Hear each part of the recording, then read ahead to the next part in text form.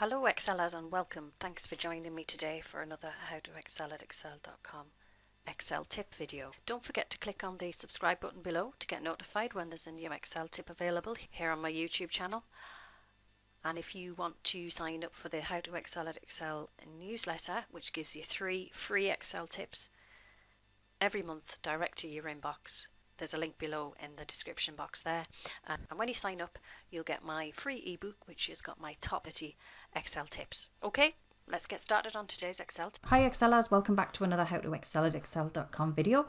Today I'm going to show you how to count how many cells have negative numbers and how many cells have positive numbers. So to do this, we use the COUNTIF function. So COUNTIF is really useful. It can count cells that meet specific single condition. So using the COUNTIF, we can specify a single condition and count those cells in the data set that meet that specific condition. So we can count cells that contain texts, numbers, dates, and we can also use some operators such as greater than, less than, and equal to. So for today's video, the scenario is I have some sales values. I want to count how many negative values I have, and they relate to refunds, and how many positive values, and they relate to sales within the data set. So very quickly, if we look at COUNTIF, the COUNTIF syntax has 2 arguments. First of all, we need to enter a range of cells, and this is the range of cells that we want to count or be involved in the count. And the second argument is the criteria, and this is the criteria that determines which of those cells we want to count. So in the first scenario today, I want to know how many of my values are negative, and these relate to refunds. So there's 2 ways to do this. I can type the criteria right in the formula. So let's start the formula, and we start off with equal. And we start off with equal COUNTIF, and Excel brings up the 2 arguments. So we need to put in the range, which is this. The criteria today is less than 0.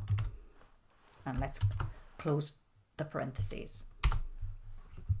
So we actually do have 2 refunds or negative values within our data set. So you can type your criteria straight in. So the second way to enter the formula is to use criteria that is in another cell. So if I type 0 in D6, I can actually use that value as the criteria. So if we write this again, we've got our same range. The criteria now is we can use less than and the value in D6 and close our parentheses, and that gives us 2 as well, which is correct.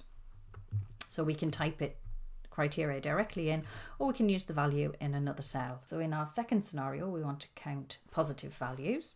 So let's start with COUNTIF. It's the same range, and the criteria now is greater than 0. And we've 9 positive values or sales. So let's complete the set and use the criteria in cell D6. So our range is this, and we want greater than our value in D6, which again brings back 9. So that's how to use the COUNTIF to count positive or negative values in your data set. Thanks for watching.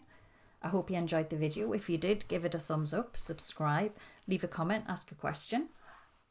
Sign up to the How to Excel at Excel newsletter for 3 free tips the first Wednesday of every month. And I'll see you next time for another How to Excel at Excel.com video.